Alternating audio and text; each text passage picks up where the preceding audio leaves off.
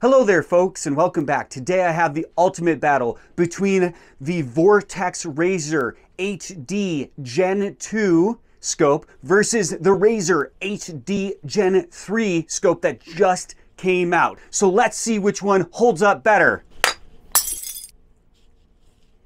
All right, so the first test was testing the durability of the coating on these scopes, and I gotta say, the hard anodized finish on these must be top notch because I do not see a single abrasion, scratch, or chip in the coating whatsoever. Let's take a look through them real quick. Okay. No looseness in the glass there, no cracks or chips in the glass. I gotta say, the coating on these is excellent, definitely better than even the cheaper lower end Vortexes for sure. That was impressive. All right, so now that we've had a little fun testing the durability of these scopes, let's take a look at some of their physical characteristic differences. Well, you can just tell right off the bat that the Gen 2 comes in a 4.5 to 27 by 56 variable power, where the Gen 3 at this time comes in a 6 to 36 variable power by 56 objective scope. So basically one has a 4.5 to 27 and one is 6 to 36 power. Both feature a 34 millimeter main tube. And now that we've taken a simple look at that, let's start with the Gen 2, going over some of the basic specs, fit, and feel. So we have this Gen 2 scope right here. This is the Vortex Razor HD. Comes with a nice fast focus eyepiece. Has some knurling in the aluminum knob here for the fast focus eyepiece. Has a plus and minus hash on the scope body. Has your magnification ring, very smooth, heavy knurling aluminum. Has some numeric values for the power, little dot on the scope body there to show you what power you're on. There's no hiccups, grind, or creep. It's quite stiff. You come forward, it's got that nice 34 millimeter main tube. Comes with about 113.5 minutes of elevation in the MOA version, so plenty enough elevation adjustment for long range and ELR shooting. And on the left side, you have a very nice pull out, heavily knurled aluminum knob with on-off settings for your illumination. It has all your brightness settings. They alternate on-off, which is really nice because then you can keep it on the illumination setting you want and just turn it on and off instead of having to scroll through all the illumination brightness settings. Really nice, tactile. Takes a CR2032 battery right here in the side cap. Then let's go over to the parallax. It has a side parallax adjustment, aluminum knob, heavily knurled, easy to grab, very smooth and fluid, no hiccup, grime, or creep, and very adjustable. I believe it goes all the way down to 32 yards and then all the way up to 500 in infinity. Then coming to the top here, you have a very nice elevation turret. It is locking. To unlock it, you pull it up. To lock it, you push it down. Heavily knurled aluminum. The MOA version comes with click marks, or hash marks, I should say, every quarter MOA with numeric values, every full MOA. Has 25 minutes of adjustment per rotation.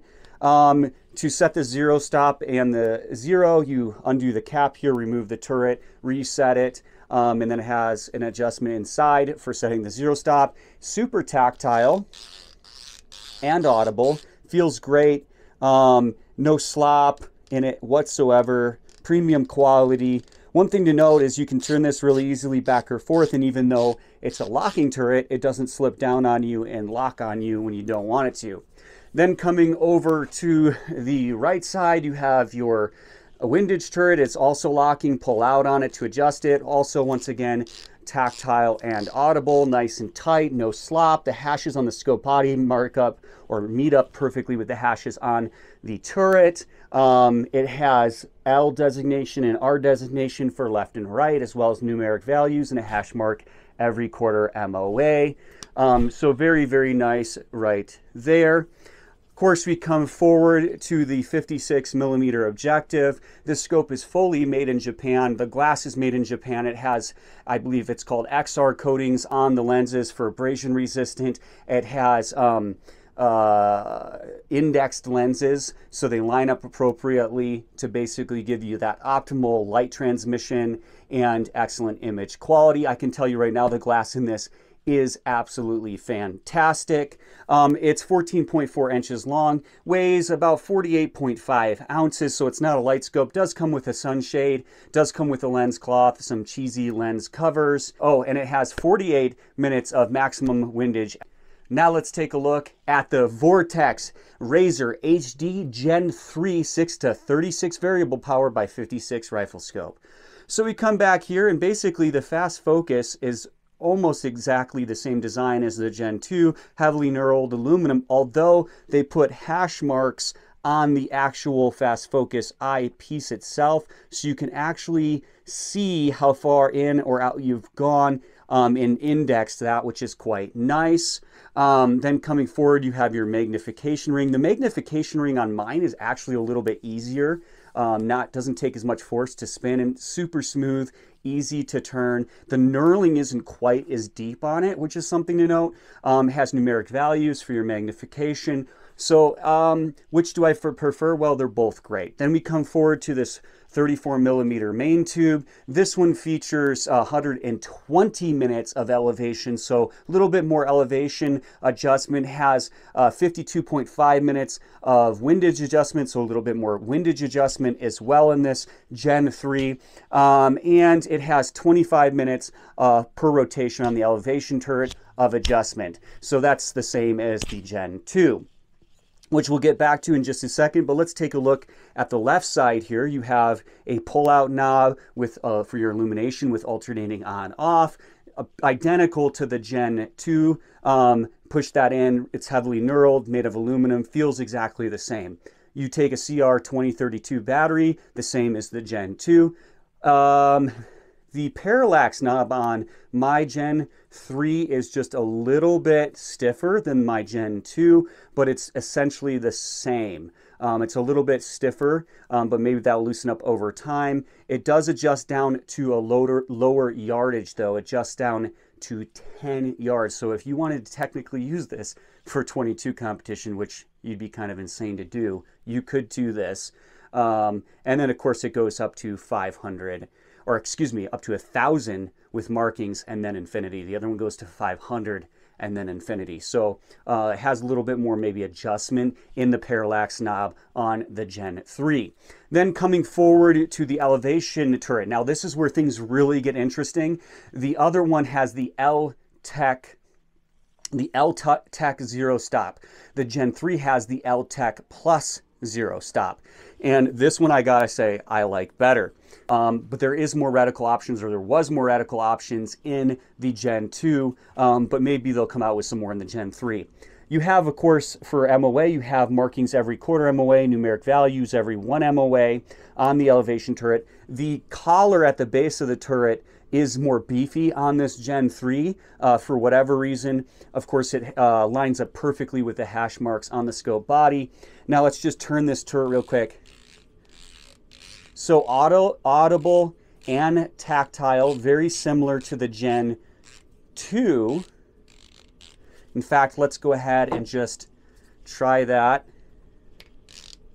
I would say the Gen 2 slightly more audible. Feels just a little bit better in my opinion, actually. The Gen 3 is also just a hint tighter, like stiffer to move around, but this is awesome. It comes with a tool so you can adjust this dial right here on the top of your elevation and on the top of your windage turret just the same, where you can actually set the zero. You undo the set screw on the side collar right here for both the windage and elevation, and then you use this dial to zero your scope. You turn the whole turret, and this allows you to adjust your zero perfectly even in between quarter MOA or mil radian, but there is no clicks or audibleness to it. You just simply turn it to the perfect exact zero, which allows you, like I said, to adjust it between what would be quarter MOA hash marks for both the windage and elevation. Once you tighten down that set screw, basically you're good to go. It automatically sets your zero stop, and it's so slick and so sweet. So I much prefer that over this system on the Gen 2. Coming to your right side, you have, of course, your windage turret with an L and an R designation for right and left. The turret is also locking. I might have forgot to mention that. These lock and unlock the same way, essentially, as the Gen 2, but we'll touch on that in a second. You pull out on the turret. Heavily knurled. It is a little bit tighter than the Gen 2.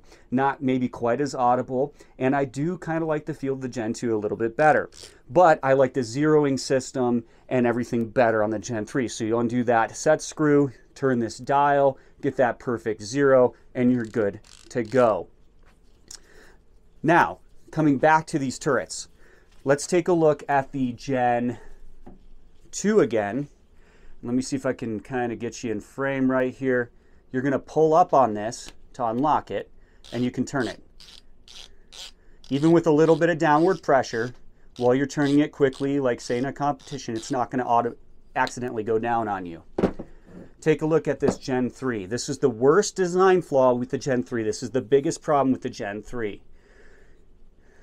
Pull up on it to unlock it, good. Knurling's not quite as heavy. Turn it, okay, that's good. But watch, I turned down just a little bit of pressure by accident, got some adrenaline running or fatigue, and it wants to slide down and lock while I'm turning it in revolution to dial up or down. That is a huge problem when you're competing or trying to shoot or dial fast.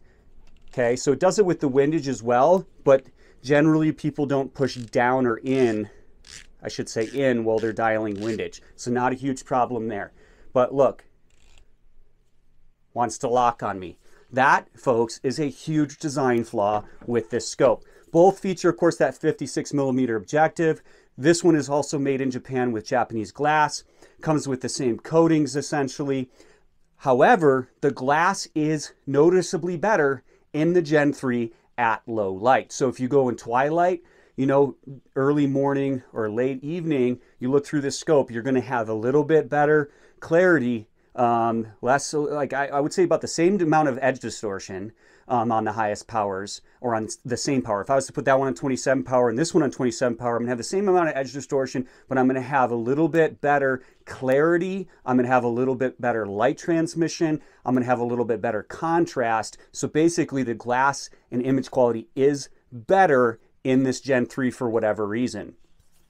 Now, let's come back here. The Gen 3 does come with a sunshade as well, but one thing that sets it apart, comes with all the same things, but it comes with more tools for those special L-Tec Plus turrets, and it also comes with a throw lever, though it does come with a throw lever, the Gen 2 does not.